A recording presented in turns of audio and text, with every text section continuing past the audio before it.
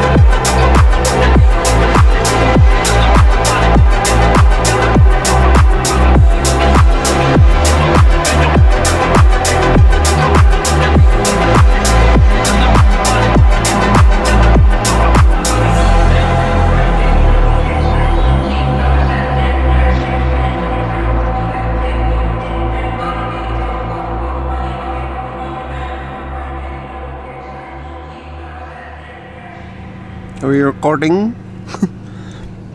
Right everyone, we just jumped in the car and we're going to go for a little drive now.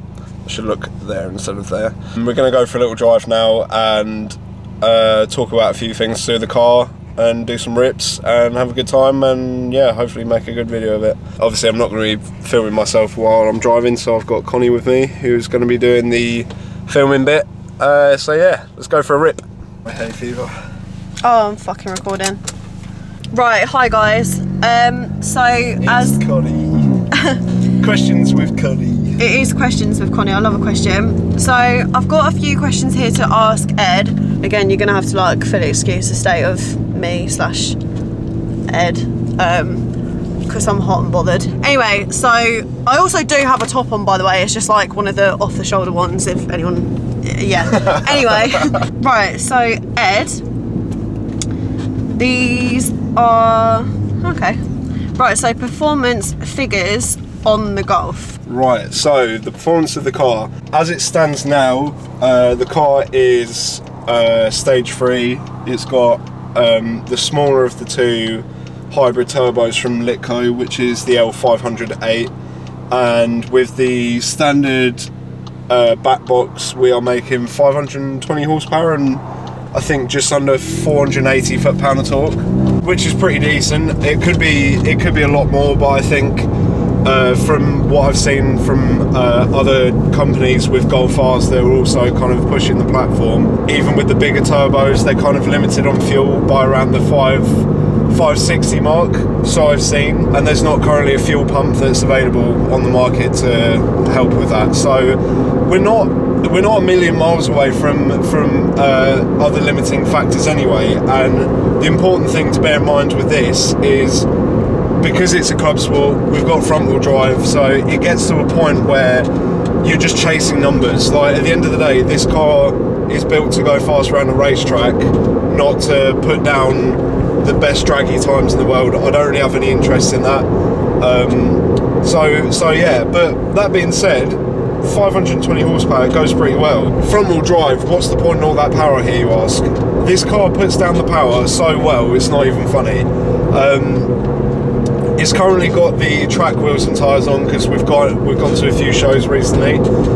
So we've got Nankang AR1s on it at the minute, and with the decent weather we've had recently, we've got very little traction issues. I mean, anything from 20-30 mile an hour onwards, a little bit of wheel spin and then off we go. Like, it's really not a problem. So yeah, that's the straight line performance of the car. So for anyone that's wondering, draggy times, from what I've been told, there is a little bit of a knack to getting a decent draggy time, and I'm not really interested in it enough to learn the tricks to try and, you know, shave a couple of tenths of a second here and there. I did buy one. I've not really used it much, especially since the car's been set up as it is now. I did 100 to 200 kilometer time the other day on the way to work, because we got a straight on the way to work, and it did a 7.5. From what I understand, that's not bad. It's also not amazing either.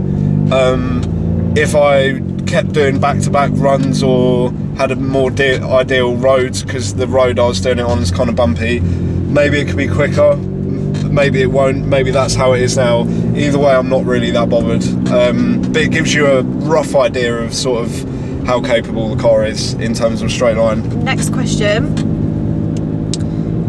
what is it like to drive?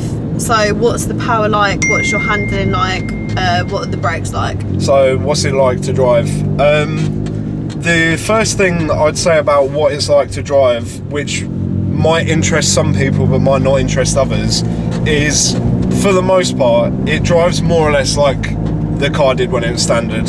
I know with this kind of performance, a lot of people would expect it to be like a massive pain in the arse to drive every day or daily about, or this, that and the other, but the reality is it's just not. It drives more or less like it did in standard form. I mean, I'm not putting my foot flat to the floor everywhere, because that, you're kind of enticing wheel spin and, you know, lairiness there. But pootling around, you can drive it like a normal car. It's not trying to bite your head off. It's very smooth to drive, where I normally drive it around in comfort, so you've got a fairly subtle throttle response, so the car's not like a on-off switch. Sorry, it's probably worth noting at this point, we're on a fairly bumpy road, and I've got a bit of a dodgy seat base at the minute, which is what that squeaking is. And it's probably a massive pain in the arse as it is for us, but I can't really do anything about it, so it is what it is there. Handling wise, yeah. How do you find the car? How do you find handles? From a handling perspective, I'd say that's probably where the car is a little bit more compromised compared to a standard car. The car's currently got B14 coilovers and 034 Motorsport Camber top mounts. As far as crashiness goes, it's not too bad. I've definitely been in worse cars. It is a little bit crashier than stock, but that being said, the Clubsport has quite a firm ride to begin with, so in terms of ride quality, it's really not that much worse. Where you do notice a difference though is because of the extra camber on the front of the car does like to dart about a little bit, and it does torque steer a little bit. Although interestingly, the car torque steers less now with all the modifications done and all the performance stuff that we've done to it. It torque steers less now than it did when it was standard, and I put that down to the electronic limited slip diff being adjusted or tuned. I'm not exactly sure on the ins and outs of it, but it's been improved to the point where even with the extra camera, even with semi-slicks, driving on a fairly bumpy road is very controllable. Like, when I say anyone could get in and drive this pretty quick, I really do mean that.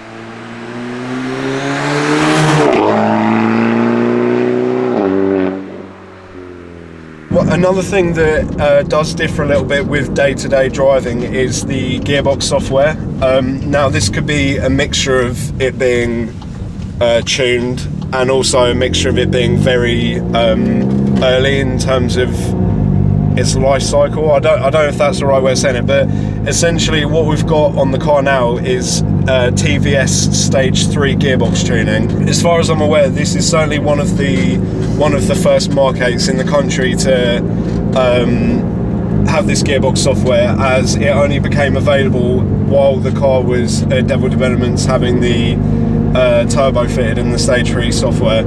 So it's still in its earliest stages. It isn't quite as smooth as it was with the Littco gearbox tuning on, but that being said, what we have now got is proper manual mode, a proper rev limiter. So if you take it up to whatever it is, 7,300 RPM or whatever, it will hit limiter. It won't auto shift for you like it did before. The shifts are very aggressive in the best possible way. Like, you change gears with this thing, if you load it up, it makes a real nice crack on gear changes, which we'll try and get a clip of.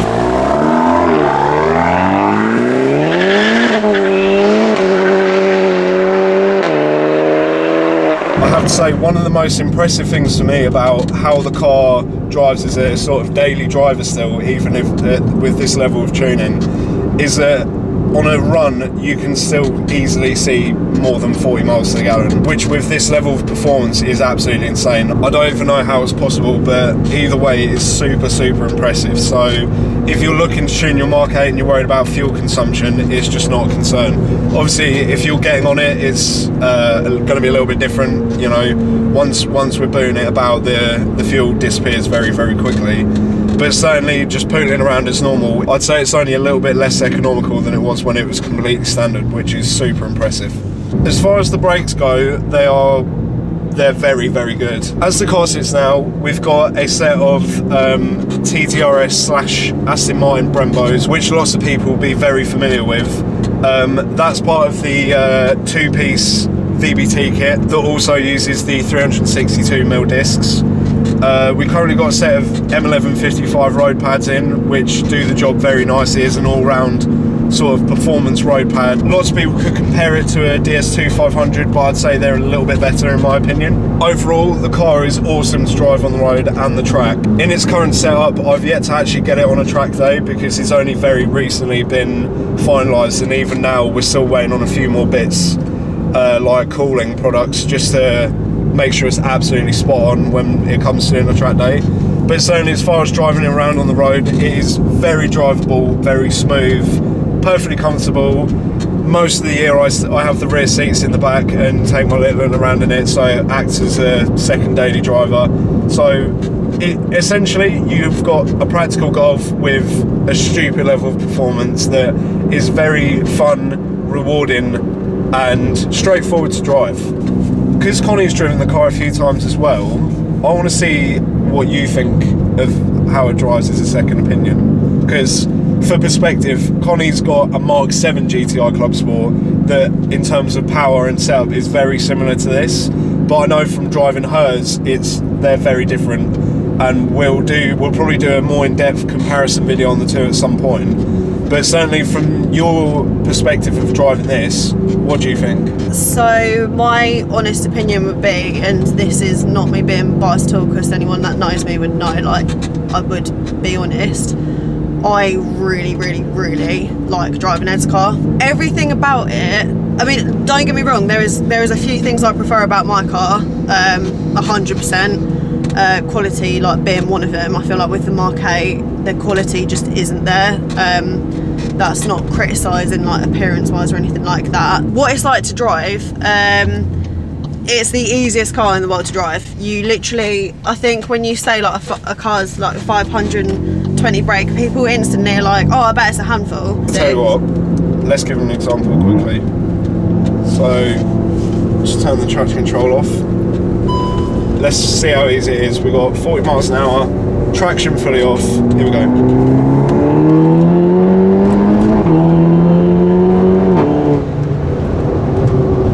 Piece cake. That is a well set up car.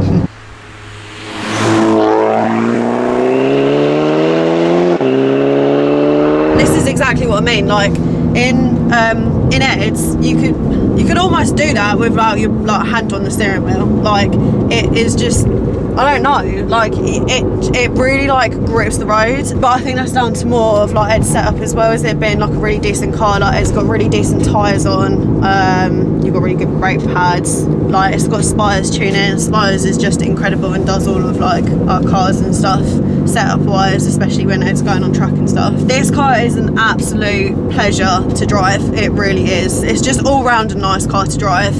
It's just pleasant, isn't it? It depends what you're into at the end of the day, and I'd say for most newer cars, they're never going to be as exciting and raw to drive as an older car. But if you want a car that you can have a decent amount of enjoyment driving, you know, like, I can take this on a rip and I can have the best time ever driving this car. So I'm definitely not saying it's boring, but it's so capable in every way. It is easy to drive. Like, I mean, obviously there is levels to it, and it's driving a very good all-round car. Exactly. It's perfect, and you know, pretty much everything that we've done to the car has just made it better. Okay, Ed, so what are future plans for your car? Future plans for the car, I'm not going to be one of those people who goes, oh, you'll have to wait and see. I'll just tell you, because at the end of the day, no one wants to wait and find out. No one probably really cares. As far as the build goes, it is getting towards the end of being completed. It's for me and what I wanted out of the car. Certainly performance-wise, you know, that's all the power that I'd ever need, and more, to be fair. I do plan on sticking a GPF back Scorpion system on it, which will probably net a little bit of horsepower because of how restrictive the back box is. But for me, that's more so for aesthetics. I've got a little bit of a plan with exhaust tips, and also the car outside, although it doesn't seem that bad in here, it is quite loud, and I think for some UK racetracks it will probably be a little bit too loud. So if I stick a resonated system on it, it will just bring the decibels down a little bit, which will help with racetracks. As far as handling goes, I really like how the car handles now, but there's always room for improvement, and you know, the Bilsteins were always going to be a means to an end, because I know they're a great road coilover. But for the racetrack and, you know, having something a bit more track focused, we can do a bit better than that. So we do actually have a set of Area Motorsport spec YSR coilovers to fit. Robert Area Motorsport has recently got a Mark 8 Clubsport himself, and has confirmed that the suspension on the Mark 7 is exactly the same as the Mark 8. So we've got a set of the YSR coilovers en route. I've also got a Super Pro rear anti-roll bar to put on as well, which should help stiffen the back up a bit more and just get it really rotating, because it is a fairly neutral setup as it is at the minute, and it takes quite a lot of effort to get the back out, so that should just help tighten it up a little bit more. Although I've not had any issues with cooling at all, to be fair, like oil temperatures have been very reasonable. I do have a Bartec oil cooler kit to fit, as well as a Airtec upgraded auxiliary radiator. Again, this is more of like a fail-safe than a necessity, and I don't want to get to a scenario where we're doing a track day on a very hot day like today and 3 laps in the car starts to get unhappy, so that's just preventative measures just to keep it happy and keep the temperatures down.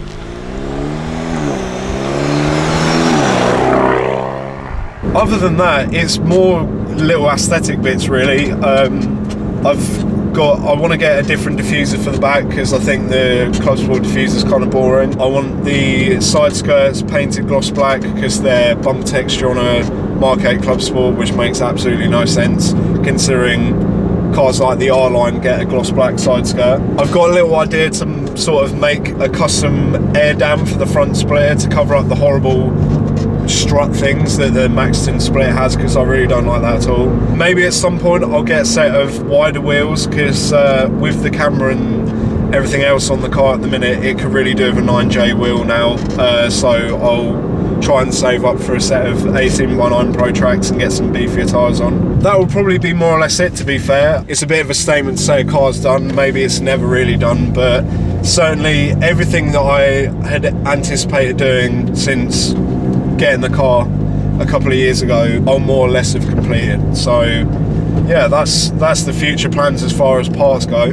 Okay, so one of the last questions we've got on here is, how does it sound? How does it sound? We're going to keep this nice and easy. I'm going to jump out the car with the camera, Connie's going to get in the driver's seat and she's going to tear a new one, and I'll get some nice sound clips.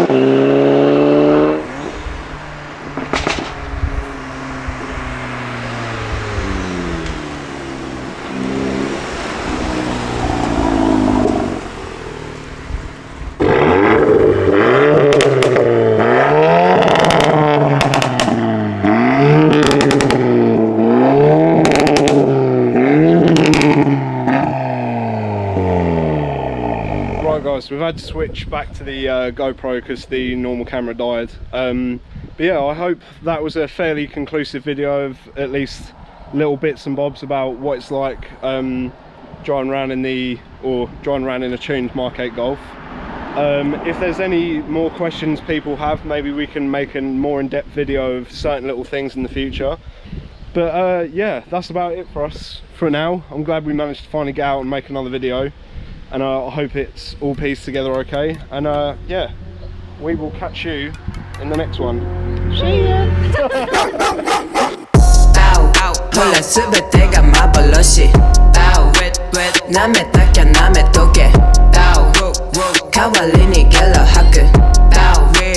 I have to go and bim bim. Let's go.